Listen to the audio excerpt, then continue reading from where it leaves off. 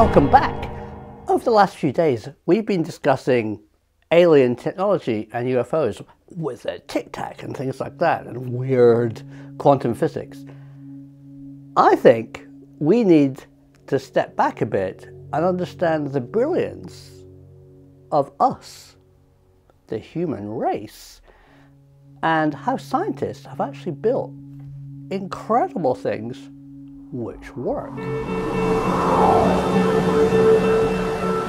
Today we're going to look at microwaves, radar, and a bizarre new propulsion drive which might take us, humans, to the stars.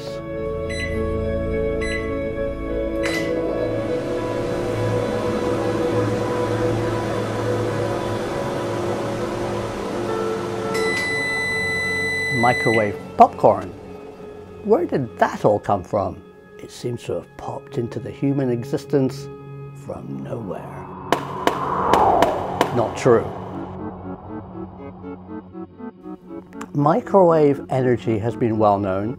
It's part of the electromagnetic spectrum. Most microwaves are in the 1 millimeter range. I mean, you can measure that on a ruler if you could see them. But how do you make a microwave emitter?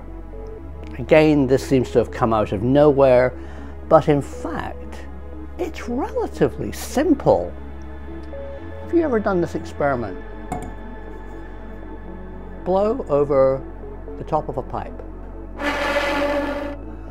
What's happening is that my breath, the air that's coming out of my lungs, is resonating in the shape of the round pipe and producing a frequency shift.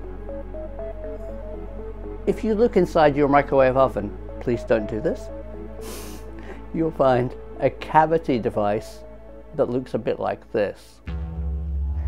And all that happens inside is that you blow electrons from this center bit out, and they go into these round cavities and produce a frequency shift. And so the electrons are tuned to, say, 1 millimeter wavelength, which we call microwaves. A lot of these technologies seem initially very mysterious, but in fact, they're quite steam engine-like. You just have to build them to work.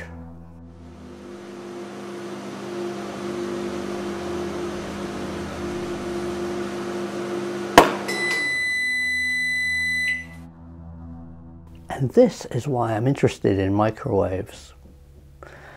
NASA has announced the EM drive.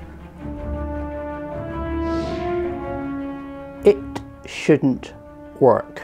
There is no propulsion, but you need very little propulsion when you're in deep space. I mean, the gravity between large masses is quite low, so if you get up to a speed, you can just coast. So all you need is a small push, and you can go very fast. Let's look at how the EM drive works in detail. It's fascinating. A mythical form of space propulsion finally gets a real test. In an excellent Wired article by Daniel Oberhaus, Daniel says, since the birth of the space age, the dream of catching a ride to another solar system has been hobbled by the tyranny of rocket equation. This sets a hard limit on the speed and size of the spacecraft.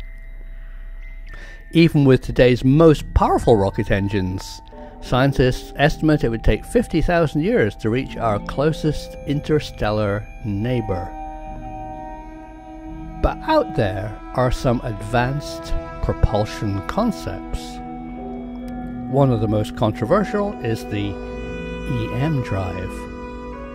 First described nearly 2 decades ago, EM drive works by converting electricity into microwaves and channeling this electromagnetic radiation through a conical chamber. in theory, the microwaves exert a force against the walls of the chamber to produce enough thrust to propel a spacecraft once it's in space.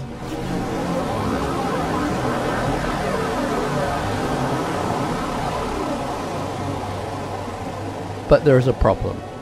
It is still unclear whether the EM drive is able to produce enough thrust to propel a spacecraft. It turns out the biggest problem is measuring how much it does produce.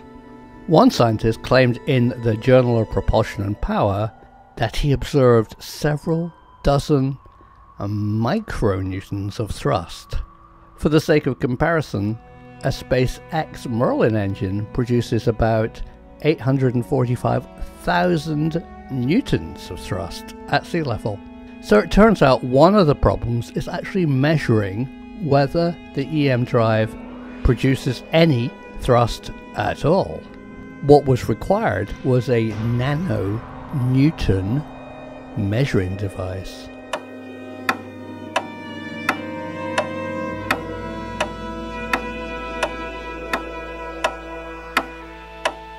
Amazingly, a pendulum or a standard balance actually works pretty well. Any thrust produced by the EM drive would push one side down, and you can see any deflection with a very sensitive laser measure. But if it does work, we will have a radical, non-chemical rocket engine that produces thrust that would work in a very low gravity situation. And remember, the EM drive is science, not science fiction. Well, that was my film for today, but I thought you might like to see some of the distractions I get while trying to make these films for you. We live in France, we have a whole bunch of animals, and they often come into the film studio. It's a zoo. Corbet. Come on, Corbet. Come on. This is Happa. This is Wallace. This is Dorothy. It's coming in Corbet. behind is little Corbet. Corbet. Here he is.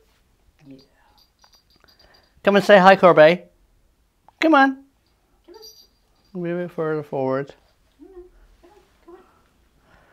Oh. Yeah, he don't want to go by Wallace. No. What happened to my trash can?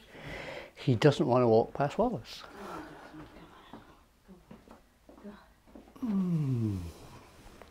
The other thing I'd like to discuss are comments. I love your comments. Most of them. But as an experiment, what we're going to do is allow comments just for 48 hours after the film is posted. And that, in the shot over my shoulder, is Dorothy taking a picture. Yeah, so 48 hours of comments. But one or two of you have incredible inside knowledge. And if you want to email me directly, go up to the About Professor Simon and you'll get my personal email. Then you can send me your really interesting stuff and we can make another film. Thanks for being part of this amazing zoo. Stay tuned because the truth is out there.